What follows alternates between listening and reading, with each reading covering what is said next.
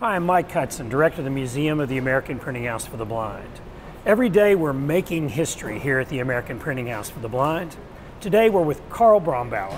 So Karl, what's your title? How you doing? My name is Karl Baumbauer. I am a production supervisor at APH, currently running the Educational Aids Department, and I've been here for 3 years. Okay, so we're back here in Educational Aids Assembly. This is where all the action occurs, right? Yes, sir. So what are you working on today, Karl? So today I'm going to be working on the LED light box, and it consists of two components, a bottom half which has been pre-assembled and a top half that I'm going to be working on assembling. So did we assemble this? Yes, sir, we did. Okay. Yes. So this is just kind of like the final step. Correct. It is the final step. Typically it's a setup for a line, so there would be a group of people each having a separate task to put this product together, and then it moves to the second step where you then finalize the top portion. Okay, so what do we got to do here? So on this step here, I'm going to attach these rubber boots to the bottom of this box with little screws. That's going to become the legs to the LED light box, which I'm going to go ahead and do real quick.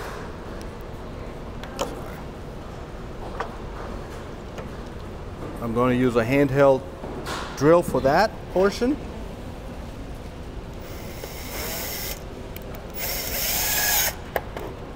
So now that I have the rubber legs on it, I will put it on top of the LED light box, make sure that it fits all the way around.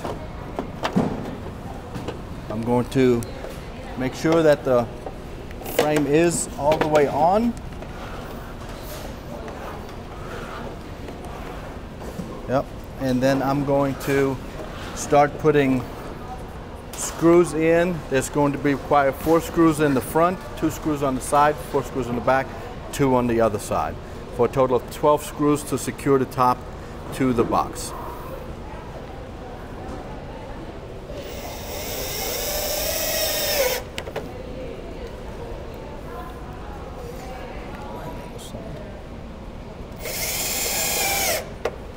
All right, now that we have the frame secured onto the LED light box, we want to make sure, again, one more time, to make sure that it's on there right and nothing is sticking out so a child can't hurt themselves by something being out and potentially being a sharp edge, which it looks good.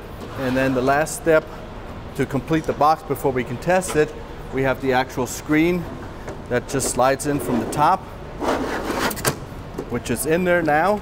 This completes the box, and we're going to test it, make sure that it works. And I have a plug right here. Each box gets tested to make sure that it does work. You can brighten it up, lower it, and then obviously turn it off. And then it'll have to be boxed? It will be boxed up with additional material to be a complete kit. Right. It has a nice little handle on top and a stand that allows you to then lean the box back.